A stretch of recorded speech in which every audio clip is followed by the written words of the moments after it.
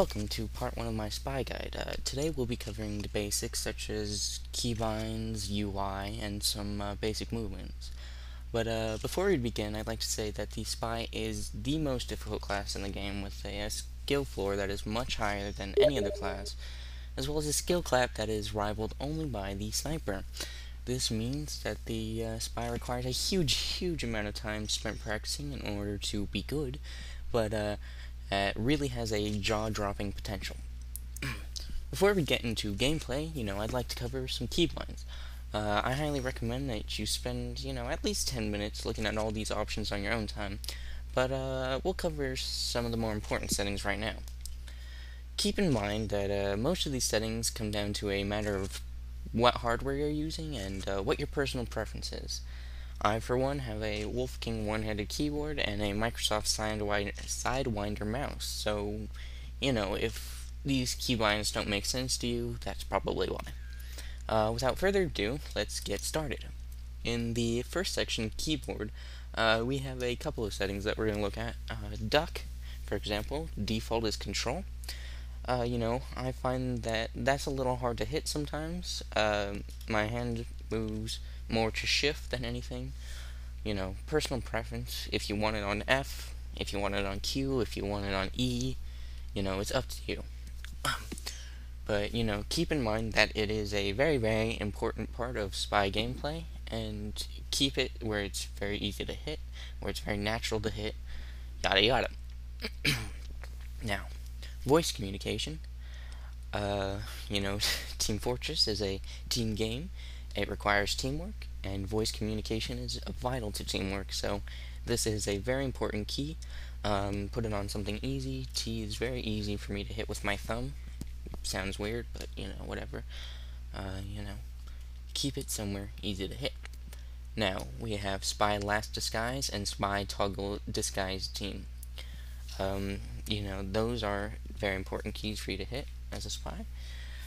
B is very easy to hit with the space bar. I think with my thumb rather. It's not too far from the space bar for standard 2, I think, so, not a bad key. My toggle disguise team is on F because when I hit 4, my thumb naturally moves up to F for some reason, so, very easy for me to hit.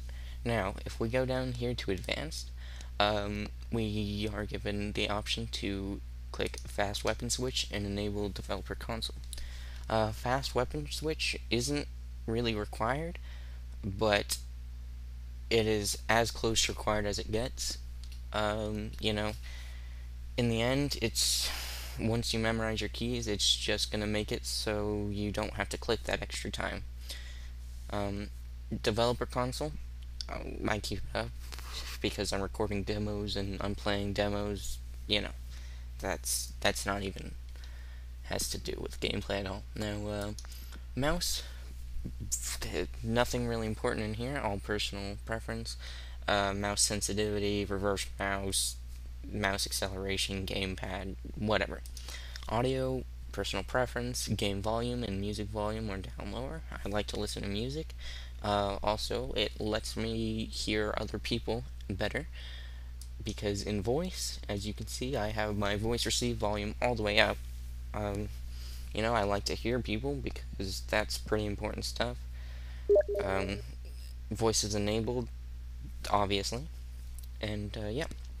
In video, resolution, whatever your native is, of course. Aspect ratio, whatever feels comfortable. Display mode, once again, whatever you want. Now, in advanced, you have the setting for field of view. Now, personally, I don't even understand why this is a setting. There's just no reason for you to have it at 90. If you had it at 75, you'd be seeing less. I don't understand why they'd have an option that lets you see less, because you're hindered more and you're more vulnerable from the sides. So, that is pretty much required to be at 90. Now, all of the other options here, whatever's you prefer, whatever's good for your system, yeah. Now in multiplayer, you have your crosshair. Once again, personal preference. Spray, of course, that's personal preference. Don't do anything inappropriate, kiddies. In advance, we have the multiplayer advanced options, they're not keybinds. They're not when you hit a button this happens. They're kind of options, and as such, they're not entirely game changing, but they are very useful. Now, automatically reload weapons when you're firing. Personally, I have OCD, and I reload every time anyway, so I don't have that one checked. But if you find yourself frequently out of ammo when you really need it, maybe you should check it, see if it works for you. Draw view models, flip view models, and view model field of view. All personal preference. I know that people don't like to see their view models. I prefer it because it lets me know when I can backstab, and it also kind of connects me to the game a little bit more. Flip view models, of course, if for some reason you prefer to be left-handed, field of view, once again, aesthetic. Now, symbol disguise is interesting because it's kind of hard to explain, but it condenses your disguise menu from 1 to 9 to 1 to 3. And in the end, really, you'll have to click an extra button in order to get the disguise you want, but it kind of compacts all your keybinds. You don't have to reach to 5 to 9 in order to get the disguises. Engineer, Sniper, and Spy are all very good disguises, and they're very hard to hit. So, if you're using a standard keyboard, I do recommend looking into Simple Disguise. It might, smoothen out your gameplay a little bit. Now, display damage done as text over your target and play a hit sound every time you injure an enemy. It just kind of gets me a little bit more connected to the game. I can see when I hit somebody, I can hear when I hit somebody. I prefer it. And I think that is all for the keybinds. And now I'd like to cover the UI. There are add-ons in this game. They aren't nearly as important as they are in other games, like WoW. And I'm going to show you a side-by-side clip. It's the same clip, but, with different UIs. The one on the left will be with add-ons. The one on the right is default. Now, as you can see, there are some apparent differences. For example, with add-ons, the health is a lot more noticeable, as is the cloak bar. And you won't see it in this, but the ammo is a lot more noticeable too.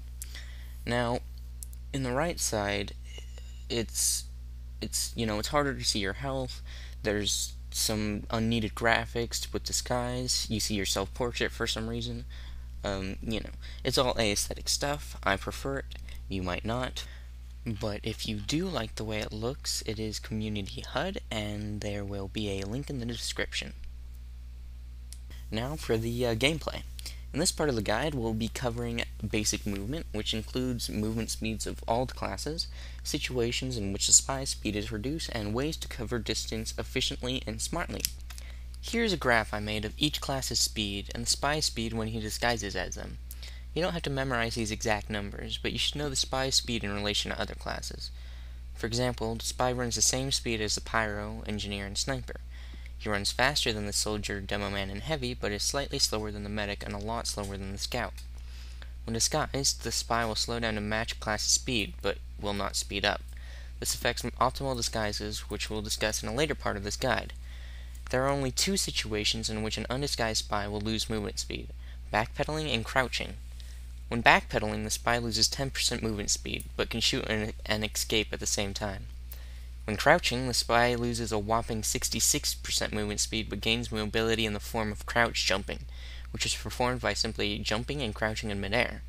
It's important that every spy knows how to crouch jump, as it increases jump height and distance, allowing the spy to clear harder obstacles and move more efficiently by cutting corners. Take this rough picture I made, for example. The black lines represent walls, and the red lines represent the typical, inefficient way in which most classes move. The blue line represents the most efficient way to traverse this treacherous hallway, as they are hugging the wall as much as possible and traveling from one corner to the next. Keep in mind that hugging the wall allows the spy to move quicker and stay away from the main path, lowering the chances that he will get bumped into. Here's a side-by-side clip demonstrating efficiency. In the clip on the left, I am moving as most classes would. In the clip on the right, I am moving as a spy should. Notice that not only am I covering more distance, but I'm also staying off the main path, and so I'm less likely to get bumped into, and my cover is less likely to get blown. Notice that the clip on the right arrives at the destination before the one on the left. I'm going to show you another clip in which we put this efficiency to work. Right now I'm following Bottles of Pyro, who, if you remember, has the same movement speed as me, but through hugging walls and kind of predicting his movements and, jumping over obstacles, you can see that we're closing the distance a little bit here. And we'll just keep doing it until he's ready for the backstab. Very good. This brings us to the conclusion of part 1 of this guide. If you liked this video or it helped you in any way, feel free to give it a thumbs up or subscribe to my channel. However, I would very much appreciate it if you guys left comments on this video or my channel with, questions, suggestions, strange dreams you recently had. In the description, I'll kind of outline what I'm planning to do with the remainder of this spy guide, which is probably to add another 4 or 5 parts. But if you guys are into other games as well, and you ask nicely, I'm all for putting out videos of League of Legends, World of Warcraft, Minecraft, whatever. So, thanks for watching, and I'll see you next week.